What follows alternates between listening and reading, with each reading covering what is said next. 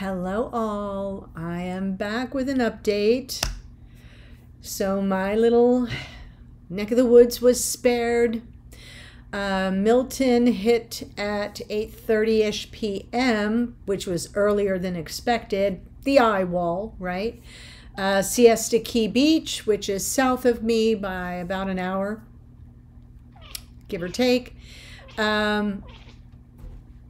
That is Leo's chirping sound when he's preparing to make leaps and bounds kinds of jumps. So just so you know. And so we were spared the storm surge. It actually dragged water out of Tampa Bay. And so we didn't have the storm surge. We did get a lot of wind damage. My property only lost power for about 10 minutes because I was getting alerts from Duke Energy. And so I'm still here in Gainesville.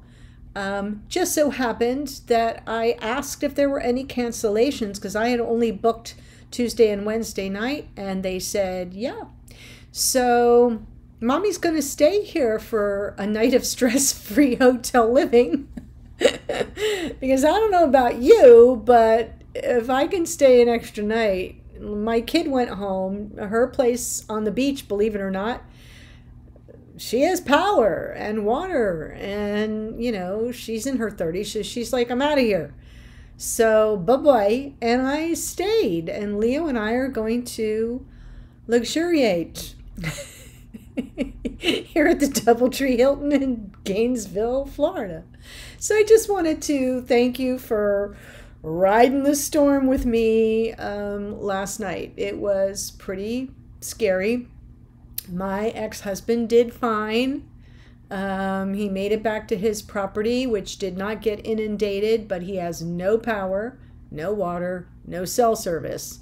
So he keeps walking to the neighborhood and holding his phone up to get signals to text me.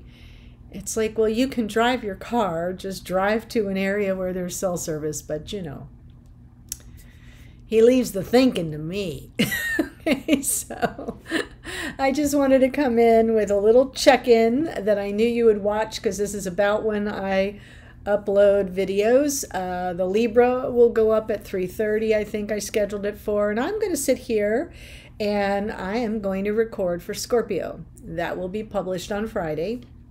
And so that I can drive home in the morning and I don't have to worry about anything, and I can take my time to unpack and settle back in and get back into the groove on Saturday. Yeah.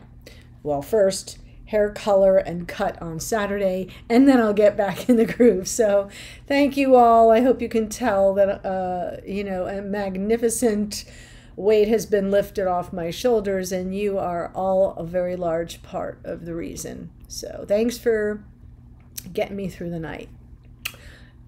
Bye for now.